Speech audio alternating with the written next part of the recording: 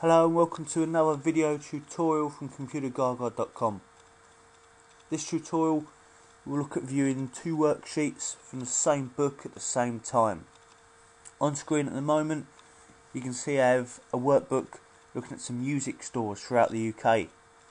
I have 3 sheets at the bottom, each one representing a store: London, Bristol, Manchester. I would like to see the London and the Bristol stores on screen at the same time. Now, to do this, there's not actually a feature as such for Excel for you to do it. What we're going to do is do the same thing that we would do to view two workbooks on screen at the same time. For that, we're going to have to create a new window to start with. On your View tab of the ribbon here, we have a New Window button inside this window group. If I click on that, it will open a second instance of this workbook. I can see on the title bar at the top, now it says MM Stores 1:2. So this window is the second instance of that workbook.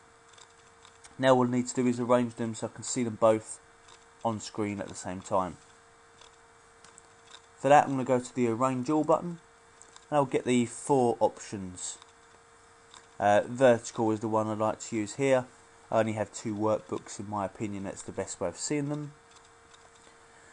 Tiled seems to be best when you have more than 2 workbooks. So maybe you had 3 for some reason. Tiled, once again in my opinion, is probably the best case.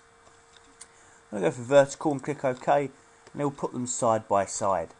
Now I can see one of my instances, the second instance as it is, just the one I had selected.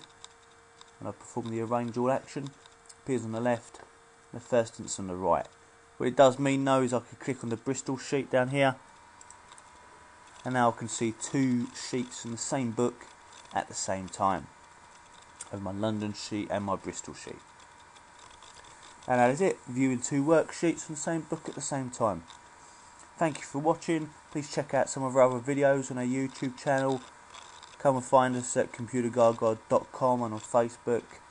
Plenty more Microsoft Office tips there. And yeah, I'll see you soon.